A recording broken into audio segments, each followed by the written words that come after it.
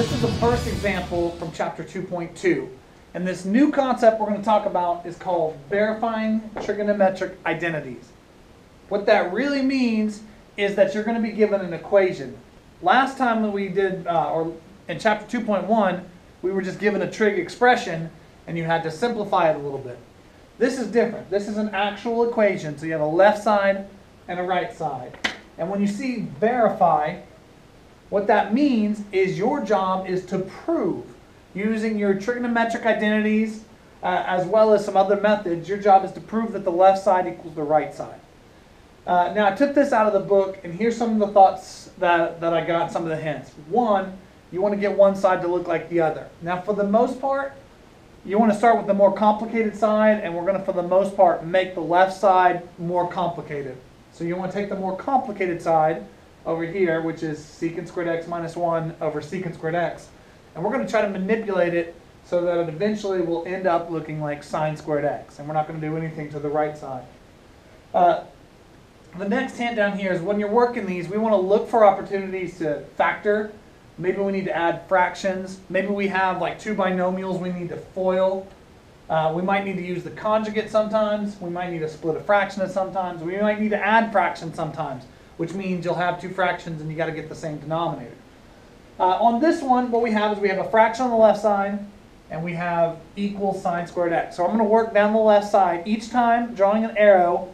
And when you're verifying, you're going to have to be able to justify each step along the way. Why we're able to turn this into this. So the first thing is we've got secant squared x minus 1 over secant squared x. And your first thought is, hey, that top right there, that looks like one of those Pythagorean identities. So what I'm going to do is I'll make a side note, and I'm going to just use this red marker every time I'm using one of the identities. There's an identity in the middle of the page that says this. 1 plus tangent squared x equals secant squared x.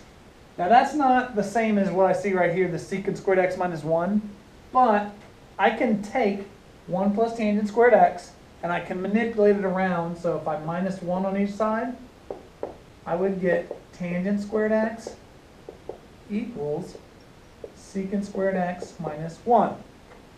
So when I do that, what it allows me to do is anytime I have a secant squared x minus 1, I can replace it with a tangent squared x. And that'll make that'll make this left side look a little bit simpler right off the bat. So my first thing is I'm going to put an arrow down here, and the first thing I did is I changed this into tangent squared x. The denominator is still secant squared x, and that still equals sine squared x. So every step that I do, I'm going to say equals sine squared x. Later down the line, as the examples take longer and longer and longer, I might just say equals and put a blank over there, assuming it's always going to be the same.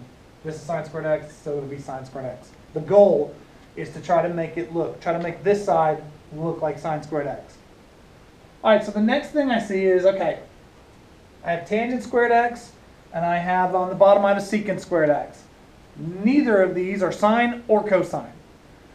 So one of the things says if you're ever stuck, try turning everything into sine or cosine.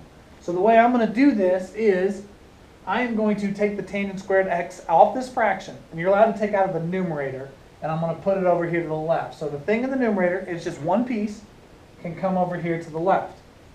So now I have tangent squared x.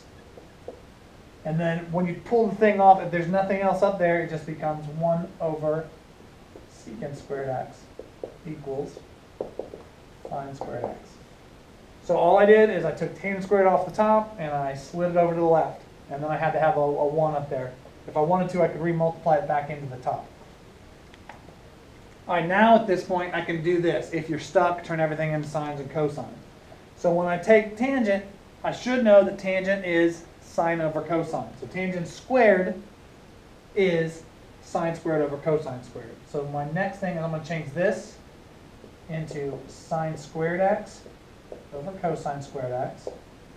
And then 1 over secant squared x, well, I'm allowed that 1 over secant squared x using my identities.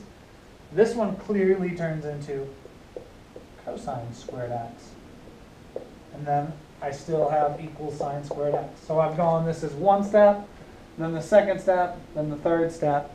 And now my fourth step is, okay, when I see cosine squared x over here, this is like a numerator cosine squared x and a denominator cosine squared x.